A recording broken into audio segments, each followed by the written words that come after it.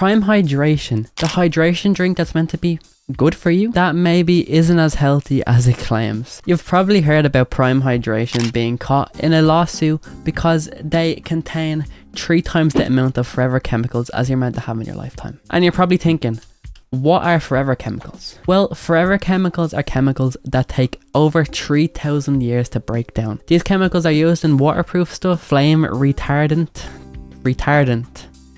that's not a slur, I swear, and firefighter foam that they use to put out fire. It's foam that they go like and it puts out fire. It's also used in that. And you should really not consume these chemicals, except if you're a 13-year-old British child who drinks Prime. Then you've probably consumed a lot of these chemicals. We got Prime, boys. We got Prime. We got Prime, boys. We got Prime. We got blue raspberry. We got ice pop. We got tropical punch. We got all the Prime. So if you're between the ages of 9 and 13 and live in the UK, you probably have some lifetime chemicals coursing around in your veins. But what do these chemicals do? Say you have like a Minecraft square with like a 1 block stream coming through. It's like putting obsidian on that block and just stopping everything. No, it's not that bad. It's not that bad. So once you consume lifetime chemicals into your body, they will never live. They just go to the kidney and the kidney cannot filter them, so they just kind of stay there, which isn't very good. And that's why the lawsuit's happening.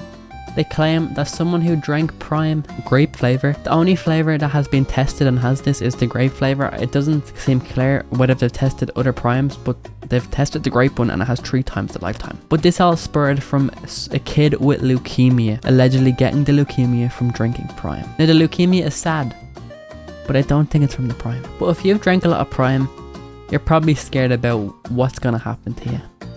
And what I recommend to do is take out the fattest life insurance claim you can, like the biggest life insurance claim, because your family is about to get paid when you die. When you die from drinking 7 bottles of Prime a day, your family will get a fat paycheck. So just go to your local insurance company and just take out the fattest claim you can, and your family will be set. But for you, you're dead. RIP. It was nice knowing you. Hopefully heaven's real, because I mean, you probably won't be getting in there, you'll be going to hell. No, it's not that bad, because Logan Paul said in his video that it's bullshit. Alright, let's talk about this. First off, anyone can sue anyone at any time. That does not make the lawsuit true, and in this case, it is not. There's claims that PFOS or forever chemicals come from plastic. So in this case, they're not talking about the actual drink, the liquid Prime. They're talking about the bottle that Prime is manufactured in. This ain't a rinky-dink operation. We use the top bottle manufacturers in the United States. All of your favorite beverage brands, Coke, Pepsi, Tropicana, Dr. Pepper, they use these companies. This little study that was conducted by a lawyer is absolute bullshit. They're claiming that Prime has 0.06 ppt, parts per trillion. But that's interesting because the EPA says that anything under 1.1 ppt cannot be deemed as reasonably accurate, meaning they don't have the right tools or resources to even prove what they're claiming. Are you following this? It means the detection limit is 66 times more than what they're claiming we have in our drink. And that's just the detection limit. Your own state will not even take action unless it's over 40 parts per trillion. So we don't even think this information is factual, but for the sake of this conversation, let's continue. In one Prime hydration drink, they found 3 times the amount of PFOs that you should consume in drinking water in your life. We have a very big multi-million-dollar filter that filters the water from the state. Water you drink at home, water provided by the state before we make it into Prime. If this claim about PFOs and PFAS is true, what is that saying about your state water? Then, according to their website, the Environmental Protection Agency's recommendation is using one of 3 tactics to remove as many PFOS and PFAS as possible. Activated carbon, ion exchange treatment, and reverse osmosis. Well, we do 2 out of the 3 of those to clean the state's water before it even becomes Prime. One person conducted a random study and has provided 0 evidence to substantiate any of their claims. Do y'all remember a while back when they said that the FDA was investigating Prime? It never happened. They never called us because we follow every single guideline and regulation. So Tommy the TikTok lawyer, 4 videos in, man, farm those views, get those likes, and get a haircut while you're at it. We'll accept an apology within the next 48 hours, otherwise you're gonna be representing yourself in a miserable courtroom for lying about our brand. Now obviously these 2 people are literally on different sides.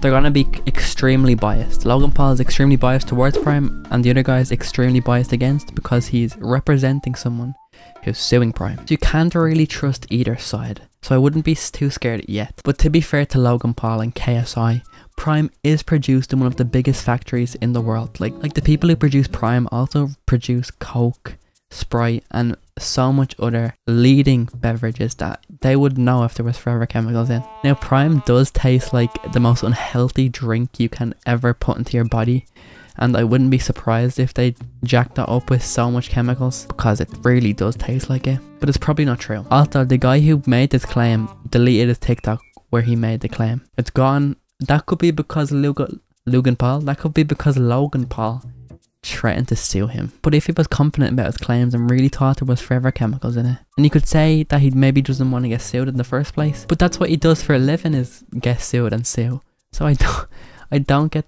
why he did that. So what I recommend is maybe don't consume Prime for a while. I know you little British children will be getting withdrawals for the next few weeks, but until we know more about what's happening, what's going on in that Prime bottle, we should maybe just calm down on the Prime hydration. Now, I myself have been a fan of Prime in the past. My local Circle K had a deal on where it was 2 Primes for €2.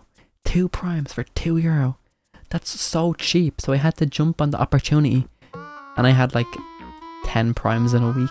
Prime Energy though, I don't like the hydration. The energy is pretty good. So yeah, I'm probably dead as well. If this is true, I'm probably deceased. I'm taking out a fat life insurance claim as well, as you should. But I wouldn't be worried just yet. I just wait for more information to come out on this thing. But it doesn't seem too good for the old Logan Paul and KSI. And there's just so much better options than Prime. Like there's Lucozade, Monster. Like, come on. Don't be drinking Prime. It's overpriced for what it is, and it's not even that nice. Alright, that's it for today. Please do like and subscribe, because there's more videos coming. Bye.